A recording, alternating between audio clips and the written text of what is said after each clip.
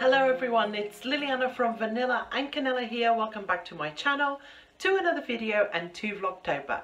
So in today's video, I want to share with you a box full of treasures. Now unfortunately this summer, Paul's grandmother passed away very unexpectedly. She led a full life. Her name was Barbara. She was a magnificent mother and grandmother, and she is sorely, sorely missed by everyone. And she left a house full of treasure. Full of treasure. I cannot tell you how many beautiful things she had, and we were allowed to go in and pick whatever we wanted to keep as memories or things that we liked. And that's exactly what we did, and I'm so happy to have these items forever and to pass on to Alex so Alex can pass them on to his children. So let me show you what I have. So we picked up a load of books. She had a massive collection of books, and I picked them up not because they're worth something, I have no idea about that, but because I liked the way they looked and I thought they were cute. And yeah, so let me just show you what I got. The very first book I got is this one. It says Further Doings of Millie Molly Mandy by Joyce Lancaster Brisley. I just thought this was so sweet. The spine is completely, you know, the bit that goes here on the spine is off, but it doesn't matter. Let me just show you how precious this is. This is the village that this little girl in the story lived in, and it could not be a more traditional British village. Look at the little cottages, so adorable. And it seems to be so quite, look, look, the illustrations are just the cutest thing in the whole world. It doesn't say, yeah, no, I can't see the date when it was made. Not that it matters, but yeah. Oh, here we go. First published in May 1932, and I think this is the January 1940 edition. So it was obviously popular enough. I mean, look at that. I am so looking forward to reading this and maybe reading it to Alex. I think it's like kids' stories. I just thought that was so adorable. Paul picked up this Gardener's Handbook, and again you can see by the state of it, and it says on there Cedric. We don't know who that is. Now whether or not Paul's grandma picked this up from charity shop or anything like that, by the way, caveat here, Alex is home, Paul's home and Ethel's home, so if you hear them in the background, you know how it goes. But it's a little book like so, again by London Country Life Limited, and it does actually say on here Kent Education Committee, County Library, Class 635. It's just a cute little book. Yeah. First published in 1936. So that's just, you guys know I like old books, and Paul does too, so we thought that was really sweet. I also picked up this one. It's called Tales of an Old Yew Tree by Hugh Lawrence. And again, it's very, very old, very fragile, but has beautiful pictures. It looks to be some religious at points, you know. But again, we have not had a chance to read it or anything like that. But I just loved the cover. And yeah, this is what it looks like. I also spotted this one, and I just thought it was the dearest little book that you'll ever see. The Language of Flowers. And it actually tells you inside what flowers you should give for what occasion. So, or what flowers mean, if that makes sense. So if you give clovers, white clovers, you're wanting someone to think of you. There's all different, and with lovely little illustrations. Excuse me a minute while I let Ethel out. Come on then. Do you want to go out? Go on. She doesn't want to go out. She just wants to be heard. You know what she's like. So yes, so adorable. I'm trying really hard not to make this video too long, but it's even got a little dedication in there. So it looks like most likely this was picked up from either a charity shop or something like that. Look at the illustrations, are just the most adorable. The tiniest little book, look. So also, ooh, still with the books, what's this one about?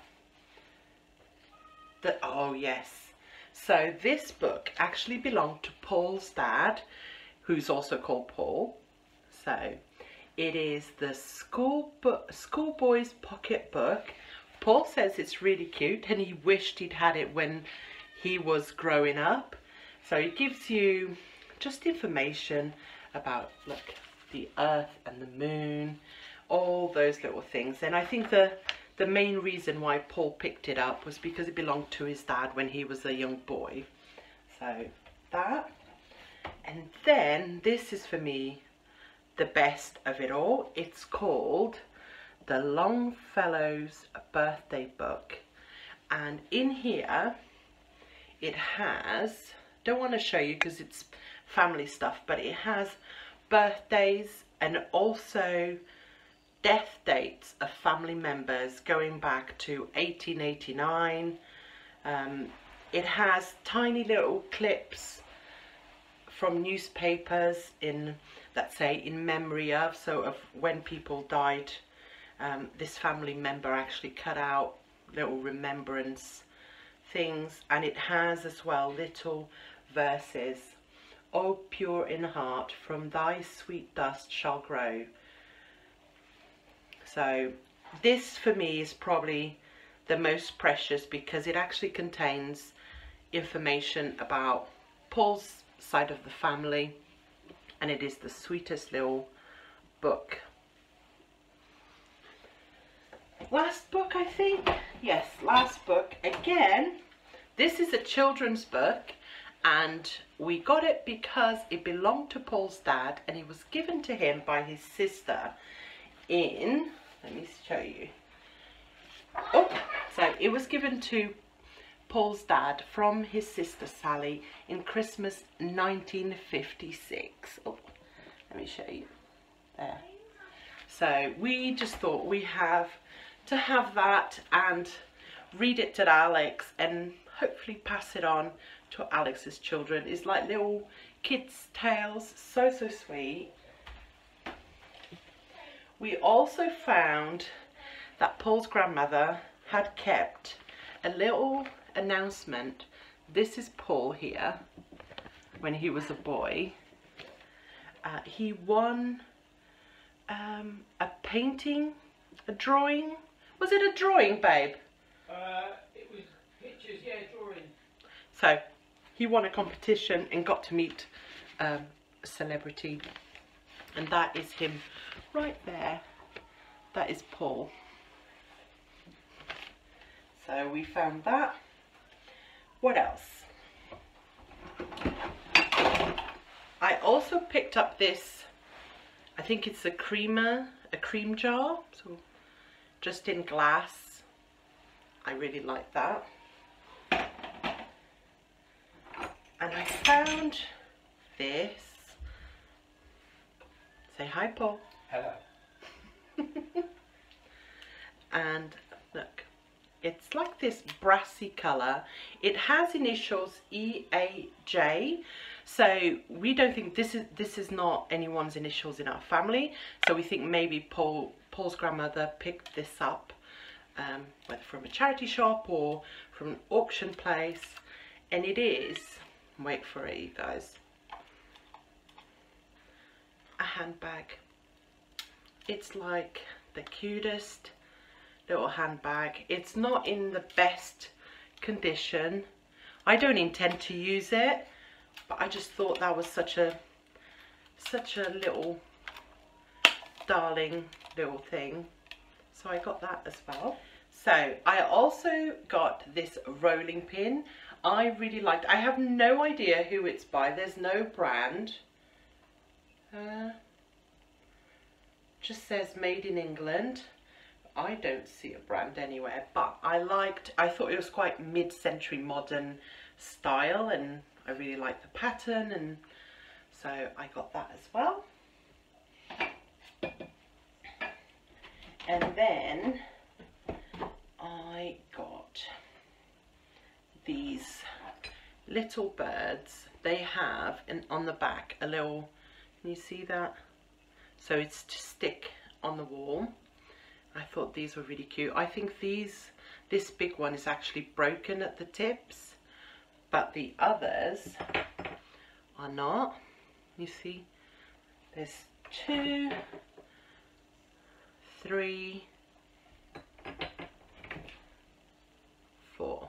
What I'll do, if you want to see them in more detail, right at the end after I say goodbye, I'll put some footage where I film it close so you can see. So I got those, and then within that bird theme I found this little collection. Let me show you. They are little wall hangings. Now this is not usually my thing, but I thought they were just so cute and gorgeous, and I intend to put them up by where my plant area is. You guys know what I mean? So there's this one, this one,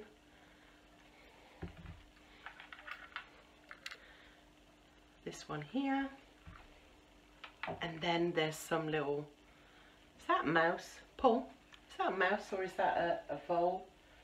What do you think? There's this one. It's a field mouse. Field mouse, maybe. So. And finally this one as well. I also saw, this was one of the first things I saw and I loved. It is not in the best condition, so you can see this should be sticking out, but I love the pattern. I take it this is a perfume bottle. I don't intend to use it as such. This opens, look at that. But I thought the pattern was just so gorgeous. Everything needs a really good clean, but yeah. We also got this, Paul's mum and dad had this that they got from Paul's grandmother's house. This is a photo of Paul's mum and dad and Paul when he was a little toddler there. And we actually took a photo that same area. It looks slightly different now, yesterday, so we could have both. I think that's a gorgeous photo. And then I found these 2 tins. The other one's exactly the same. It has got a lock but no key, and inside there's a little plaque that I'm not going to show you because it actually contains Paul's family business name, and so we think it's part of the family, but there you go. So we think they used to use that to stamp something like that, but I quite liked the little metal tins. Again, they need a good clean. I thought they would look nice somewhere.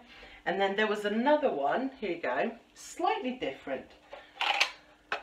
I don't know if these were really traditional of the time, but actually says Ford on them, and inside there's little cards, and I think this is based, well, I don't think, I know it's a weekly repayment of the Ford car.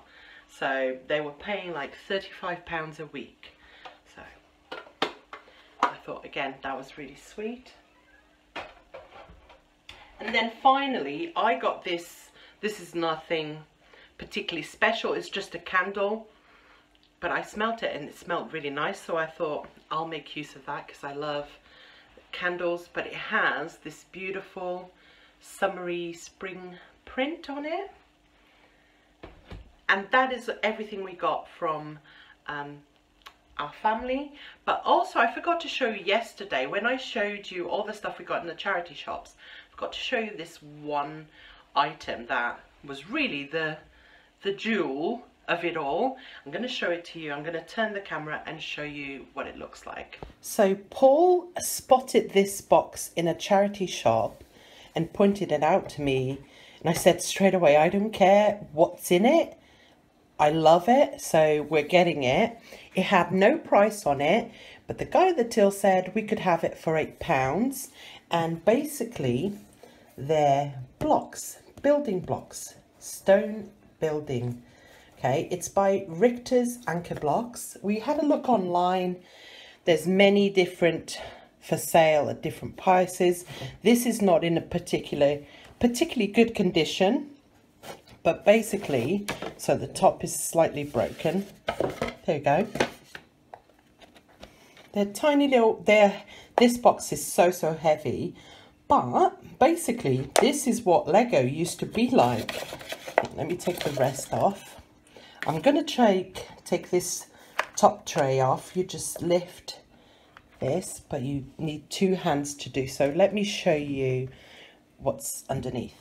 So these are the plans, or to give you idea of what you could build with them. Look.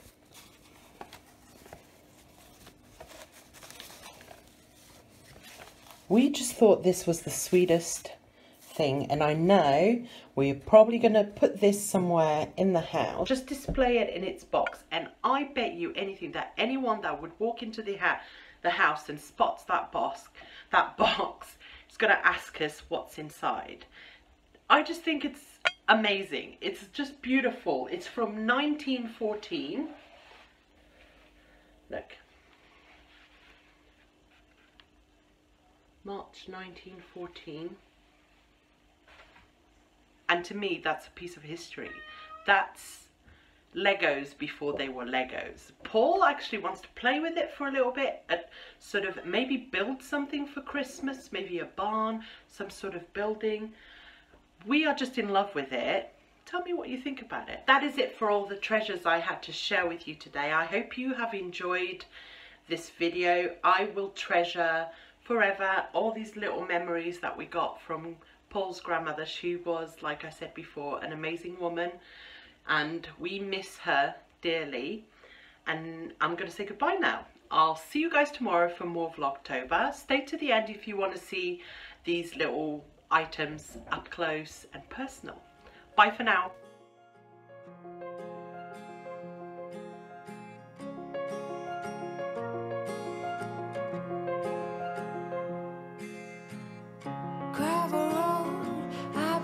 To slow down.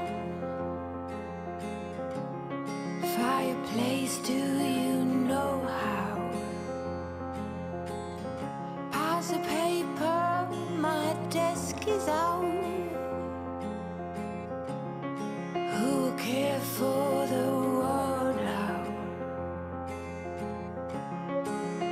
Rest with me, close to curtains. Brew some herbal tea. Reach out for me.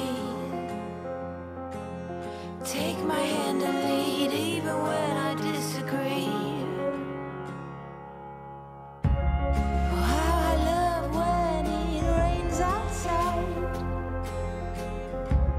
And it's okay to slow the ride. Discover books I forget about, but who care for